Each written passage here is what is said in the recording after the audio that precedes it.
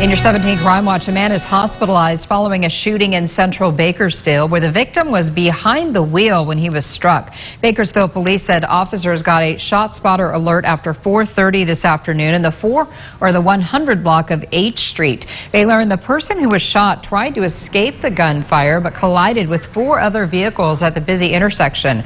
The driver was taken to a nearby hospital, the wounds described as moderate.